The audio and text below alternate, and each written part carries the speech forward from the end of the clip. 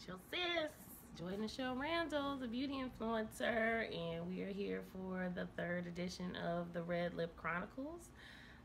Good morning, and my topic of the day is about learning how to be in service. You know, if you want to be famous, if you want to be great, figure out how your gifts are going to serve other people. That is the key ingredient to your rising and thriving and keeping your blessings coming and keeping yourself out of the flow of negativity too, because when we sow good seeds, we get good seeds.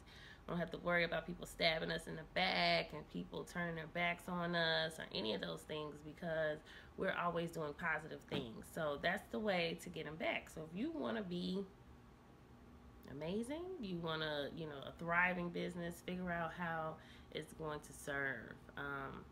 Of course, I always wanted to be this great makeup artist. I wanted my work in Vogue, and I still do. But in the meantime, I figured out how, God really wants me to take my platform and share, this journey of healing and this journey of self-care and finding purpose within my business of one that people just pretty much assume is all about the surface, but I take it much deeper. So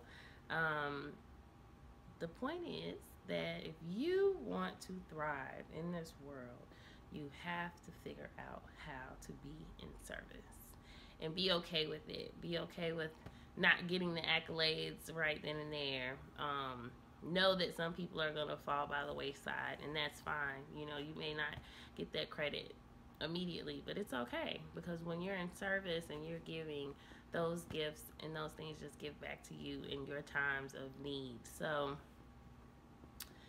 figure out how what you want to do serves others, and that is the recipe to doing exactly what you want to do to sustain your life.